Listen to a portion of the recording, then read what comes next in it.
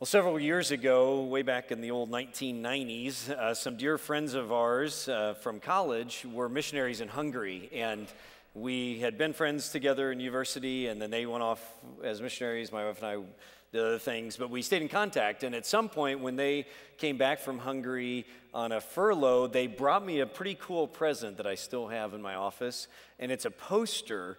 It's a poster in a sort of 19th century style. The people seem to be wearing 19th century clothing, and it's clearly trying to communicate an image. This is not just a landscape or a seascape or something or a building.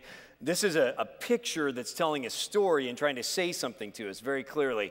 And it's written in Hungarian, which makes it pretty cool as well. I don't speak Hungarian, but it's really clear, even if you don't speak Hungarian, what this picture is doing. And it's oriented up and down, and this picture is kind of split into two parts. And on one side, kind of 3/4 of the poster depicts a bunch of little vignettes, people doing different things like gambling and maybe visiting a brothel and doing bad things, playing cards, dog fighting, some kid like spinning one of those big hoops or something, whatever they did in the 19th century. I don't know what that was. But there's all these crazy people doing all these apparently bad things. And if you let your eyes go naturally up the picture on that side, you'll see that the end of it gets bigger and bigger, and then there's this burning fire with winged demons flying around. On the other side, the smaller part of the picture is these little 19th century depictions, people in 19th century clothing, doing all these good things, going to church and being nice to each other and sharing their lunch and whatever else it is. And it's really small, and it gets smaller and smaller. There's a church somewhere on there, and it gets smaller and smaller. And at the top of that side of the poster, there's a beautiful picture of the celestial city. And even though I don't speak Hungarian, and most of you probably don't either, you can probably imagine what verses are actually printed at the bottom of that poster, and indeed what it's trying to say. And it's in fact these verses that we have before us today, Matthew 7:13 and 14, which talk about entering by the narrow gate, Jesus says, "For easy and broad is the way that leads to destruction, and few are those who find it. But narrow and difficult is the narrow way that leads to life, and few are those who find it." Now, I understand that poster, and I understand those verses, and I understand that the way that these verses have been read throughout most of Christian history is precisely in that way, that those verses are in fact being interpreted by this poster in a way that is true in a very real sense, that it's easy in some ways to live an ungodly life, and it's easy to live this sort of loose life, and we do know that those choices we make can lead to our destruction. And there are difficulties, certainly, of living the Christian life and sacrifice involved, and we could call that a narrow way, and that way leads to eternal life, and those choices we make matter. But I want to suggest to you today that that's actually not what these verses are saying. As true as that is, I don't think that's what Matthew 7:13 and 14, I don't think that's what Jesus is saying by these verses that are very well known to us about the narrow and broad way. And let me explain why that is. Now, my wife Tracy is a very skilled and creative artist, and her medium is Italian glass tile. So she takes these beautiful, by themselves, little pieces of tile, and she nips around their edges and shapes them and does different things to them. And in a way that I could never do, and I'm always amazed, she takes these different pieces that are beautiful in themselves, and she creates a picture out of them that is so much more than the individual pieces.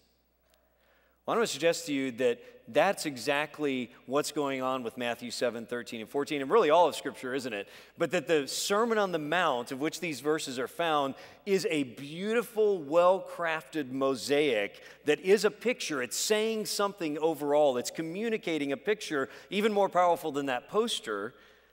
And yet what we tend to do is we tend to just look at an individual piece of it and then not understand how it fits into the overall part. Or to use a slightly different metaphor, do you remember those things I remember reading, like Ranger Rick magazine growing up or something, where you had these eye benders, I think they were called, or something, where it was like a photo of something in real life that was so close up you couldn't see what it really was. Maybe it was a tractor tire or a doorknob or something, but you had to sort of get away from it a little bit and then you could see what it was. Well, I want to suggest to you that when you pull back and look at the mosaic picture of Matthew 7, 13 and 14, and really the whole Sermon on the Mount, we'll see that what Jesus is saying there is actually even more powerful and more challenging than what that Hungarian poster would say Matthew 7, 13 and 14 is about. So if you have a Bible, or you can listen along, but if you do, I'd like to ask you to actually turn back a couple chapters from chapter 7 and look at Matthew chapter 5. And I just want to do a really quick, what I like to call a cardiographic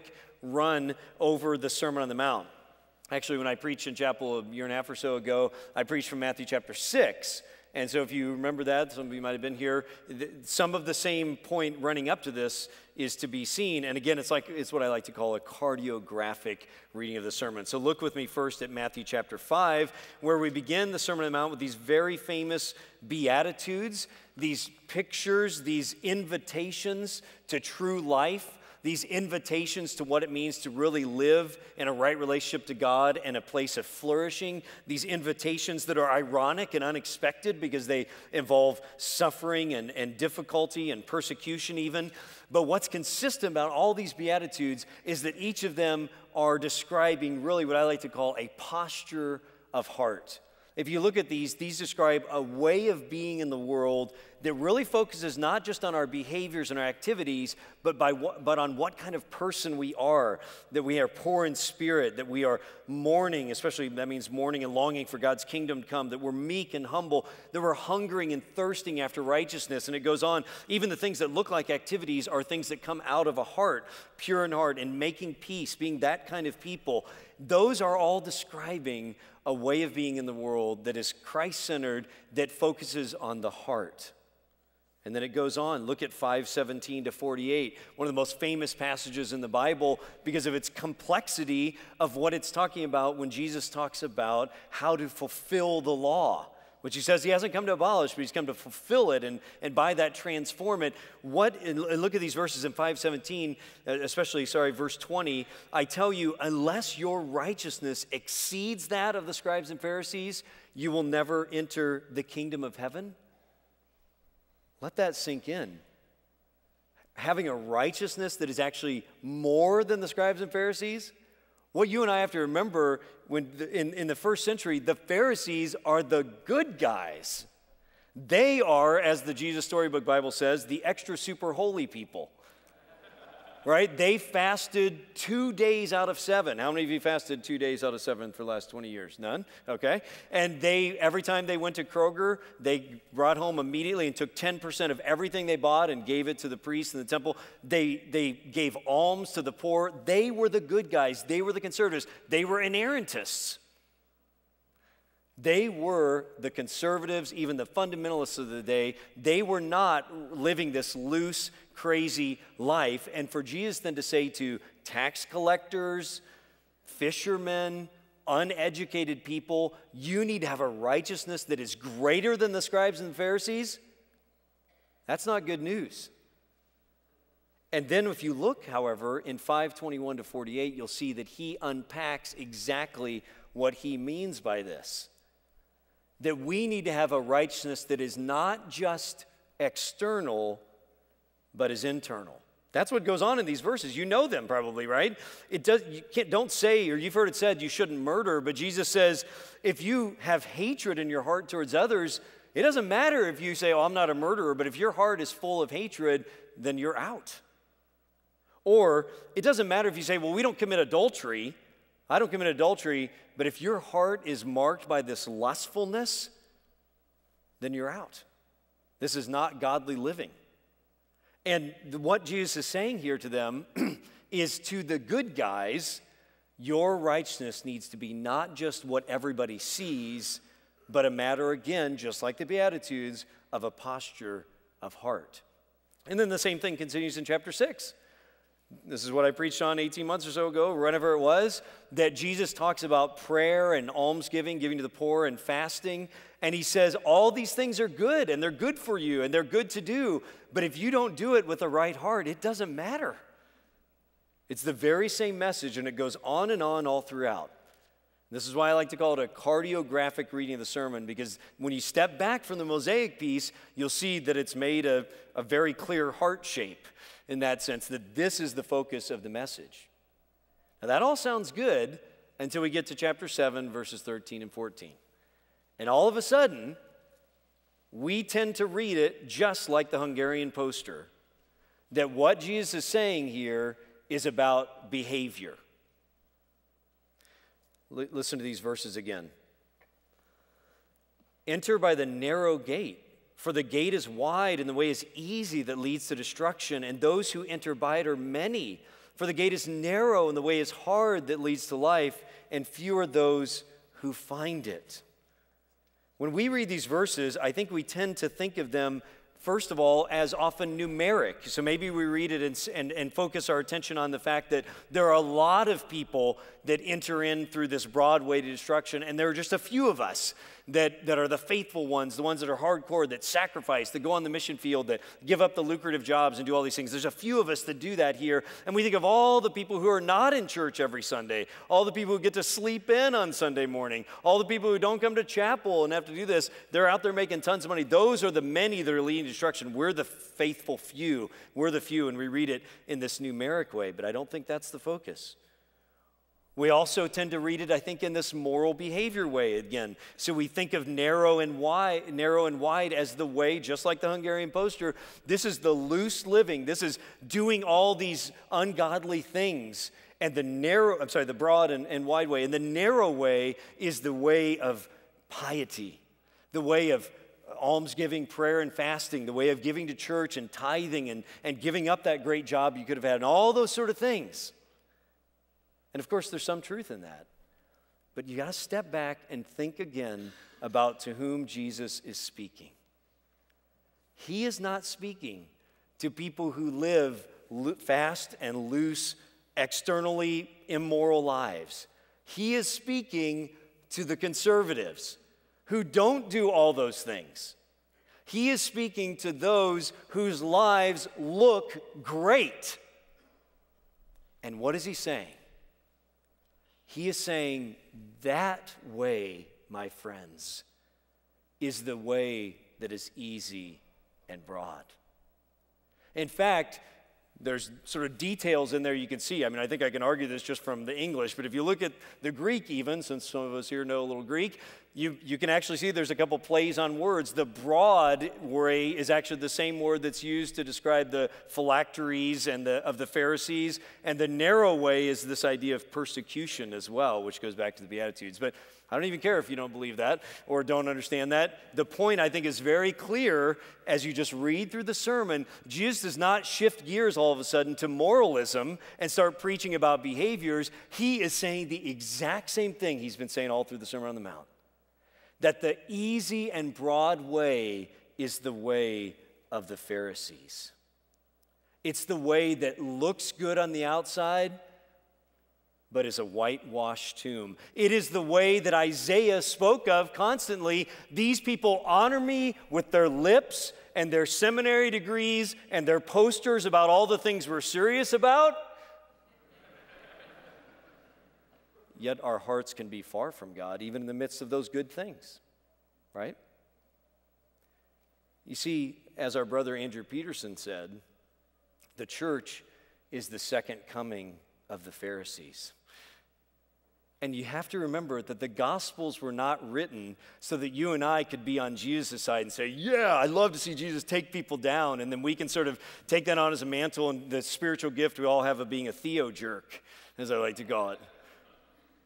The Gospels, when we read the Gospels, what we should be seeing in them, among many other things, is that we, of all people, are the most like the Pharisees. This is how they function for us now in the church, because you see, there is such an ease and a danger and a broadly easy way to hide behind religion. Of all people, that can hide from God the most easily without having a pricked conscience, it is the ones whose lives are not marked by brokenness openly, but whose lives look good and everybody tells you look good. We who are like that are in the most danger of not being in right relationship to God from the heart. Not because doing bad things are bad, doing good things are good for us, but they can also blind us, just like they did the Pharisees, to what really matters, that God cares and sees our hearts, our inner person. So friends, I want to suggest to you that it is consistent throughout the Sermon on the Mount, throughout Jesus' teachings, that he is challenging us and calling us to the difficult way of being open before God, not the easy and broad way of having a religion that is focused on externals, as good as those things can be in and of themselves. I actually think of another person in Matthew later that had this exact same situation occur and really serves as a foil to this. And that's the rich young ruler, as we call him, from Matthew 19. Do you remember him? If you flip ahead there, you'll see, you don't have to right now, but if you were on your own now or later, you'll see you have a guy who is good. He has done all the 10 Commandments. He's obeyed in every way. And Jesus says something very clever to him that actually goes right back to the Sermon on the Mount. He uses this rare same word, teleos, that is getting at the heart of the matter, no pun intended, which is, he says to the man, the man has said he's done all these things, but he says to him, if you would be perfect or mature or complete, teleos, go sell what you possess, give to the poor, and you will have treasure in heaven, and come follow me. And when the man heard this, he went away. Is this saying that we all have to sell everything we have to be in the kingdom of God? In fact, if you read it sort of in a flat-footed way, this would sound like some kind of works now, that you have to do these things. So what is he saying? Jesus is the ultimate cardio surgeon. He knows exactly what the issue is. As he says back in chapter 6, where your treasure is, there your will be also. That is, he knows in this case it's actually physical treasure that is this guy's problem. But whatever it is for you and whatever is for me, what keeps us from completion, what keeps us from entering the kingdom of heaven is not behavior, it's actually the status of that inner person, our heart, because that is who we are. And that is the root that bears a tree that bears fruit accordingly, even though there is fake fruit, as Matthew 7, it tells us right after these verses as well. You know, when you think of the Old Testament, I think of a couple characters who come to mind as well. You think of the first two kings of Israel, King Saul and King David. And if you think about their stories and the beautiful way they're interwoven throughout 1 and 2 Samuel, it is amazing to be shocked, actually, by recognizing that the difference between these two men, one who ends up being a complete failure and rejected by God, and one who ends up being said, well, and is the father of this person we're talking about, Jesus, the difference between them is not external behavior. In fact, if you were to make a pro-con list on which is going to be a deacon in our church, Saul is going to win every time, right? What did he do wrong? Well, he got a little nervous under peer pressure and offered a sacrifice about 10 minutes before the prophet came. That was a bummer. And another time, he got a little peer pressure again, and he looked at all the stuff that they had captured, and the people are saying, why do we have to destroy this? Can't we just eat this stuff? And he said, you're probably right. Those are his sins, friends. What did David do? Seriously. Saw another man's wife, took him as her own, had a child, and then realized in the midst of that he was going to get busted, so he had the man killed. And which of them is said, and what is said of David? What is said of David? He is a man after God's own heart. Now, it's not, of course, an invitation to licentiousness or in any ways a saying that sins don't matter, because they do, and there were consequences for both of them. But it is to say that God does, as Samuel himself says, God man looks at the outer appearance, but God looks at what? The heart. And I want to say to you, this is an entirely consistent message throughout the Bible, including here. And even though I like the country of Hungary, they got that poster wrong. So what does this mean for you and me? Well, simply, again, God sees and cares about our hearts. And friends, that doesn't sound like good news. And you know what? It's not good news if you're a Pharisee. I want to apply this to us by saying simply that the fact that God sees and cares about our hearts is an invitation for you and I to start paying attention to what's going on in our inner person. That includes our emotions, that includes our motives. Just start paying a little bit more attention to why you're doing what you're doing. For me, I can think of a million ways in which this is a failure in my life. Some years ago, I used to teach a middle school Bible class. I'm not Roman Catholic, but it almost made me believe in purgatory. Teaching a middle school Bible class kept me real, for sure. And I had one of those days, most of the days were just trying to get everybody to sit down, but I had one of those days, it was mostly boys, where I actually felt like it went really, really well. Like I went home and thought, wow, we really made progress because we were talking about different readings of Genesis 1. I don't know why I thought that would be a good idea to talk about with junior hires with their very nuanced views on everything. But I was talking about just different ways that people have read Genesis 1, the creation accounts throughout history and different views on them and sort of just doing a pro-con evaluation of them with them. And they were engaged, they were with me. I thought that was an awesome junior high teaching day. Until the next day, standing on the soccer sidelines at one of my kids' practice, I heard that there was this whole long, big, heated conversation going on among all the mothers about what I had said in class and how mad they all were at me about these very reliable reports that came back from their junior hires, I'm sure. And I knew these women. I taught their children. We played on soccer teams together. They were always very nice to me as I was very nice to them. I was livid.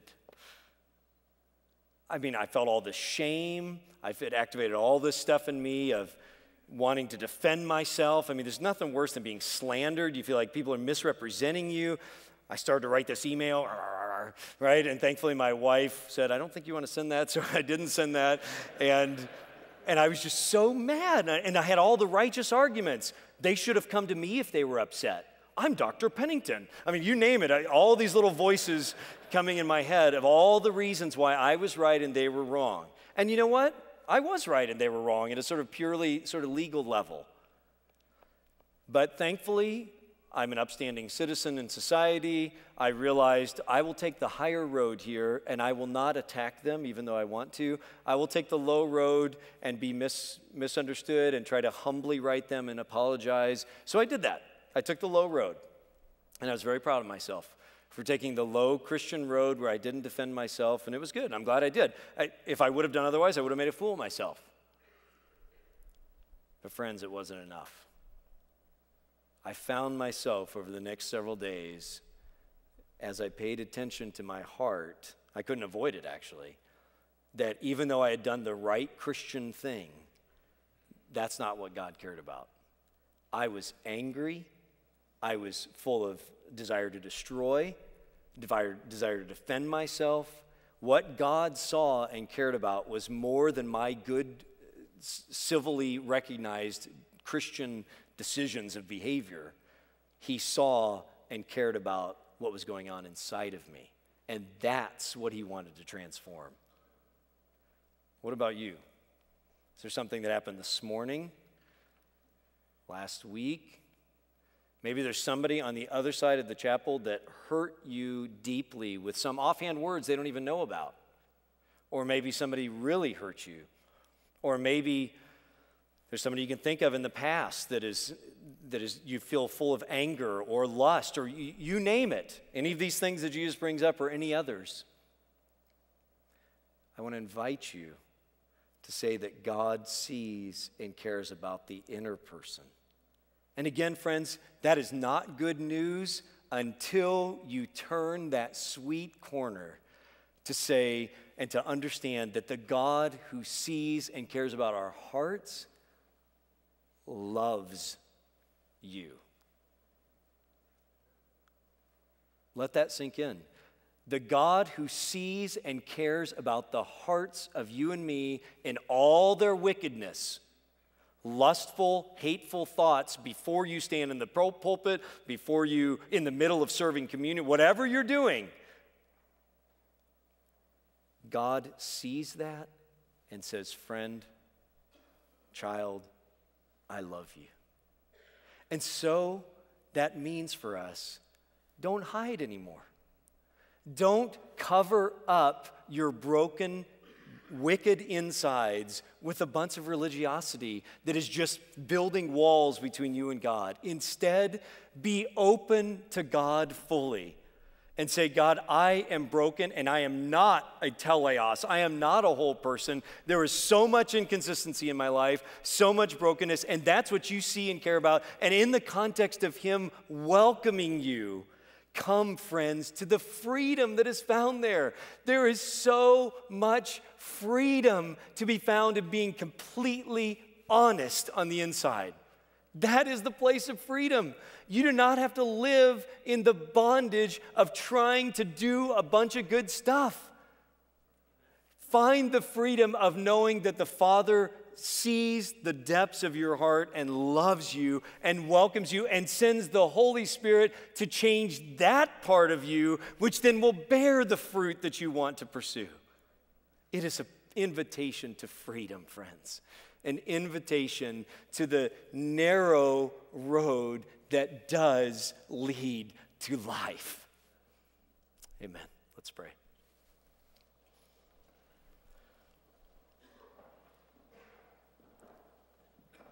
Thank you, Jesus, that you are transforming us into your beautiful image. That is what we long for. Please fill us with the Spirit. There might be some here today, God, who are unsure of whether they even believe anymore. Some are doubting today.